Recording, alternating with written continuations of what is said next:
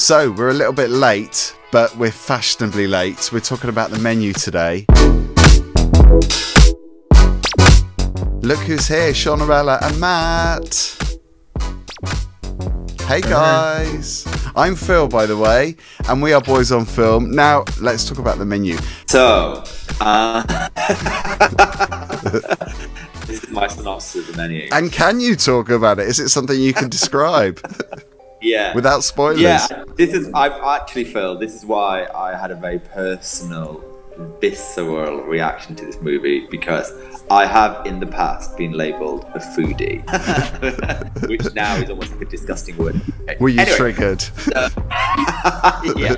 So it follows the story of a group of food lovers, critics, people with money, travelling to this island in Norway near Bergen to sample the delights of this really kind of fantastic gastronomic delight of this chef played by Joseph Fiennes. Ralph Fiennes. Ralph Fiennes. Ralph Fiennes. One of the Fiennes. It follows a story really about what happens when they all go to this island and their experiences with this world-class Michelin-starred chef. Lots of things unroll and unpack as they arrive to enjoy these delightful, wonderful dishes, and I will leave the story there for now. Excellently summed up. Shall I just say, first of all, well, maybe I should ask the question to both of you. Do you find Ralph Fiennes scary? Define scary. Ominous, menacing, slightly creepy, kind of, you're not sure what he's going to do next? I think yes, because he's one of those actors who has kind of thinning hair, and when he wets it back, yeah, it's got that Hannibal Lecter, like, yes, super pale face, look back, receding hair. He looks like a serial killer. Totally, basically. Yeah. And Sean, I was quite surprised when you told me you'd seen this, but then perhaps should we ask the question, is it really a horror film? Because I know it's a satire. Here we go. This is not horror. Not at all? Not in the slightest.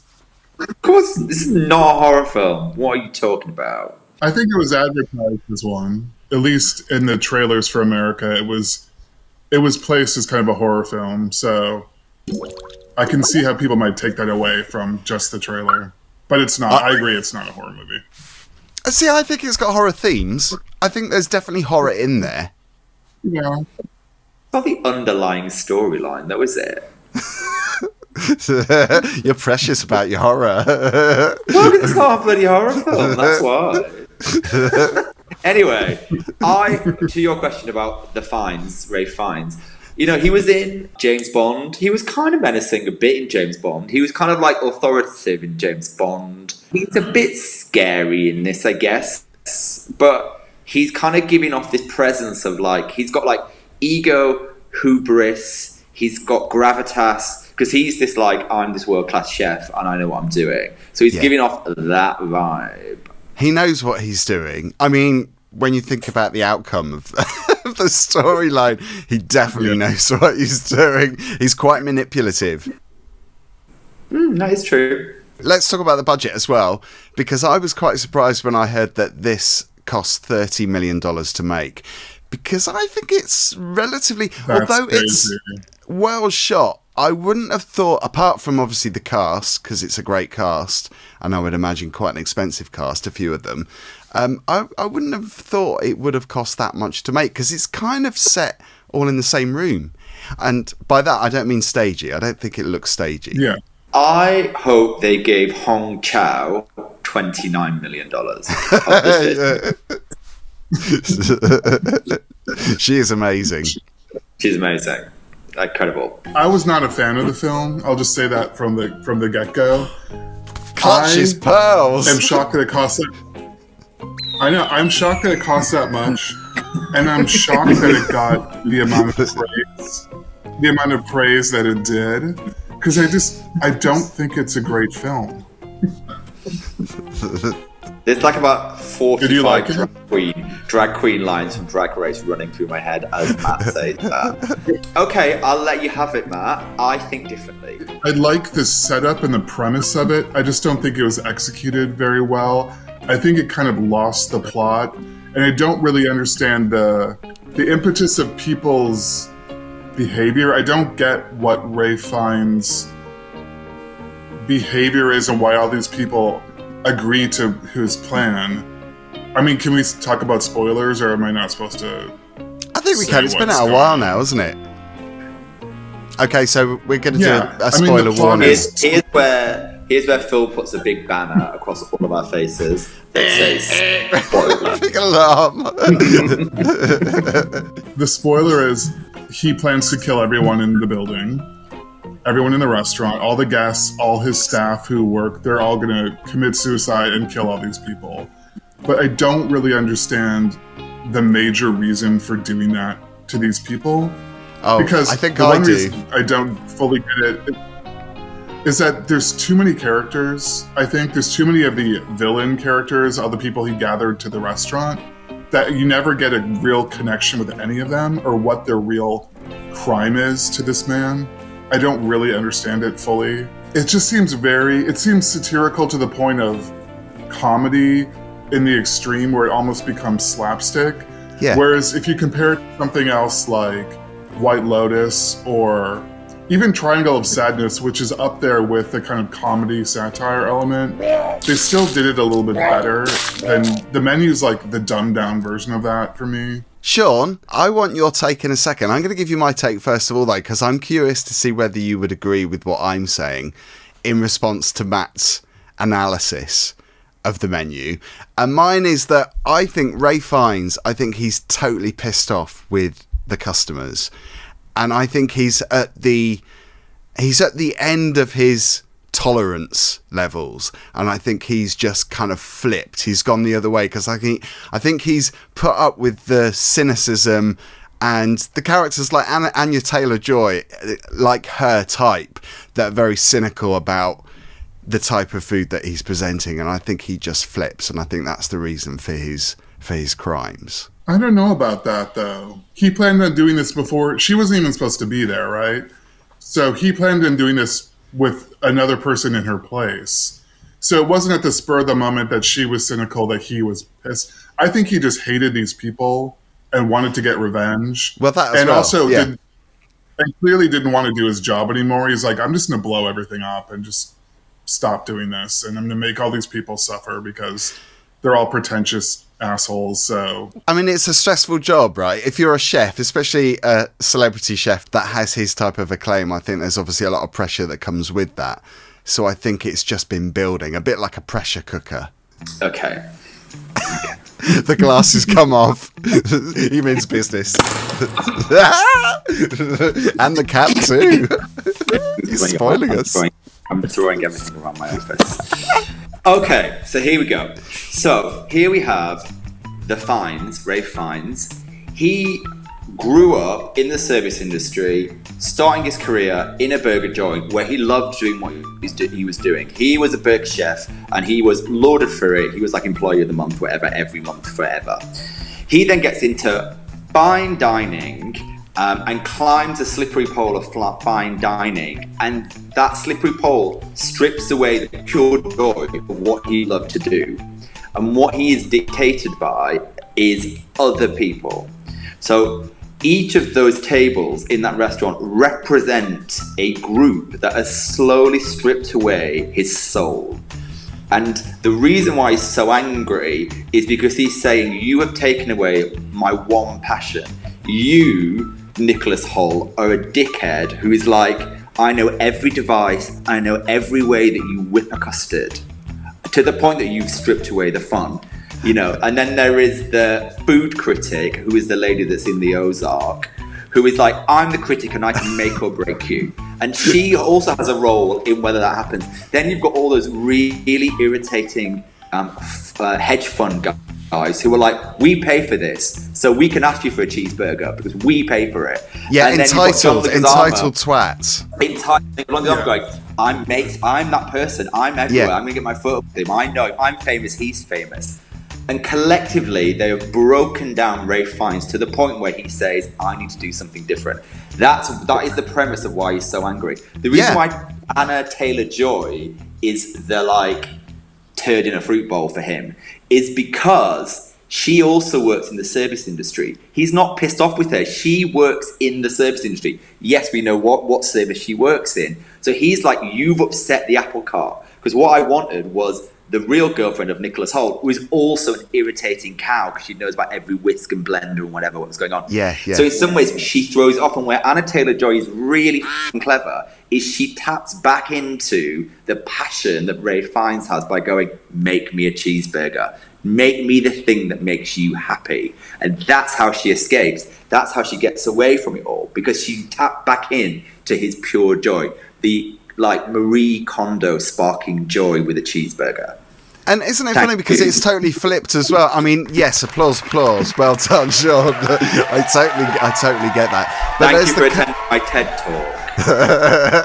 The culinary snobbery thing, the anti-capitalism thing as well. But I think it's so clever because it really does show you each type of person that enjoys that type of food and that type of restaurant experience. And there is a lot of pretentiousness about it as well, and I think that's what the film understands. I think the filmmakers totally get that.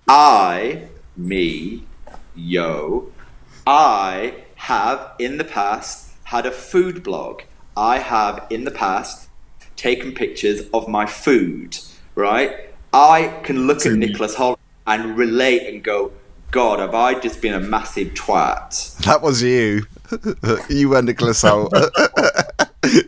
And that's partly why I really related to this movie, because there's so much of it, having taken photos of food, written about food, and been like, oh yeah, they use an Icelandic salt that I really can relate to, that I'm like, okay, I get it. And that's why this film landed for me. It personally resonates with me. Can I raise my hand now? I'm the Anya Taylor-Joy in the story.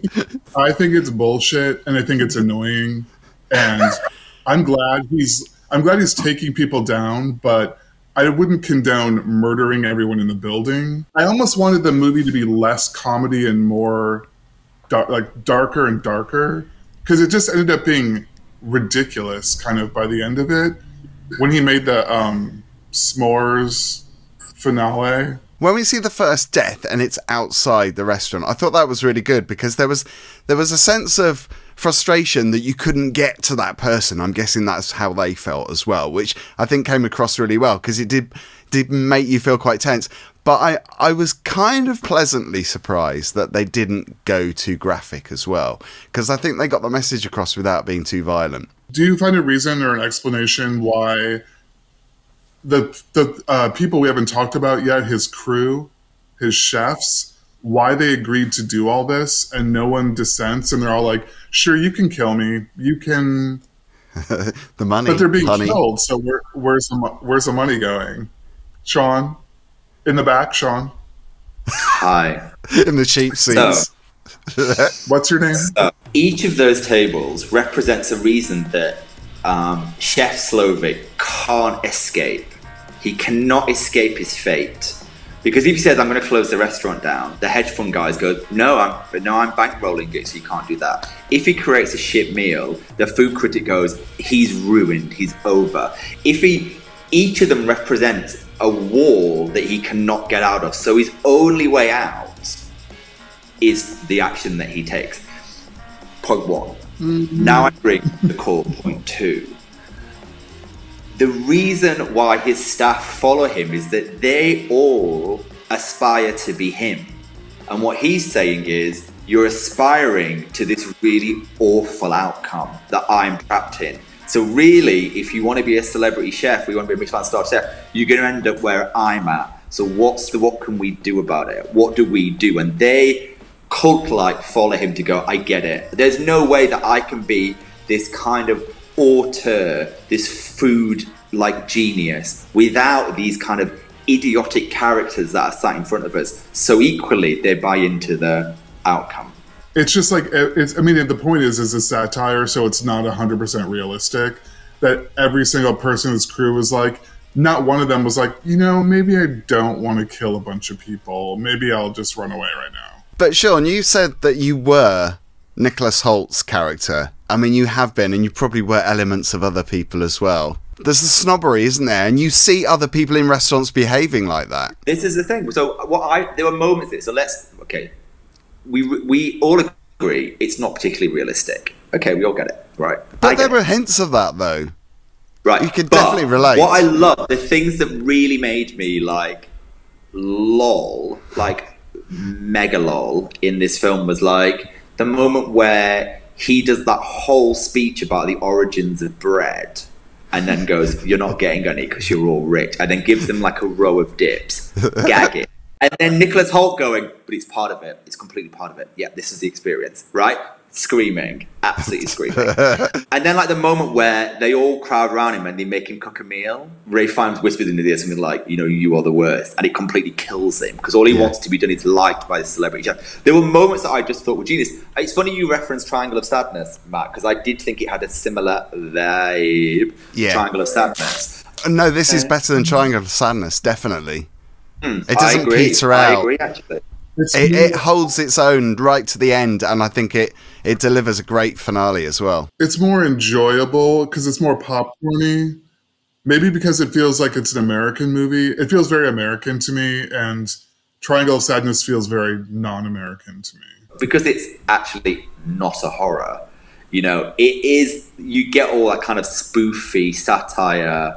Like, it's gory, but it's not really gory. It's the horror of reality, though, even though it was far-fetched. And the horror of reality, that's a very nice line, Phil. Put that there on we go. I'm owning that. Copyright. There's something about the fact that the gore and the graphicness forms part of the storyline. Like, that's part of the plot line. It's not just gore for gore's sake. It's like, well, these things are happening because it forms part of the plot line. So, what do I know about horror? Nothing. But I don't think this is horror. Did you like this more than White Lotus? Oh. I only compare them in that they're the idea of taking down these wealthy, out-of-touch, the anti-capitalist stuff, yeah. And giving them a taste of their own medicine type thing. Yeah. I think White Lotus does a better job at it, which is a bit unfair because it's a TV series, not a film. So there's more time to get to know the characters. You don't really get to know any of the villains in the film because they're all one-dimensional stock characters. That's, I think, one of the main things I just didn't like about this is that they're all just cardboard characters. So, like, this person's the food snob, this person's the asshole critic, this is the tech bro, it's just like, there's no depth, so it doesn't matter that they all get offed because they're all terrible, but in a very paper-thin way. Did you see comparison with Succession with the menu? Because Mark Mylod's the executive producer and director of this, the menu. I can definitely see similarities there, which I guess is quite similar to White Lotus as well. Season 1 of White Lotus is all about money. Season 2 of White Lotus is all about sex. Yeah. So if I think about Season 1 of White Lotus, the takedown is quite powerful. You know, you think about that, like, rich guy who's like, why have I not got the upgrade? Why isn't my room this? This is what I paid for. Just, you know, breathing privilege. Yes, there are parallels, I guess, with this film. And the takedown is a different takedown. But at the end, the small guy wins.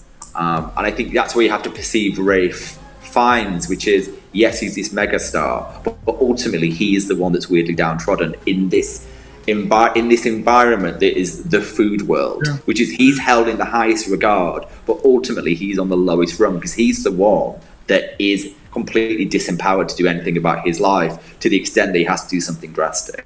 And in some ways, he's the victim of his own success because of other people, not because of his own fault. Mm.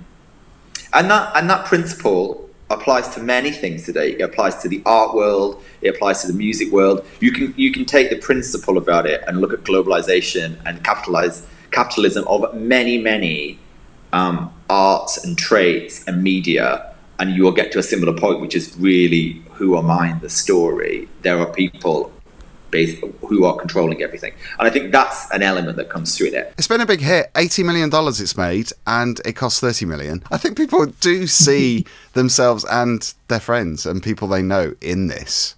And my God, Sean's in it for sure. I've been that person, and I am embarrassed to say that.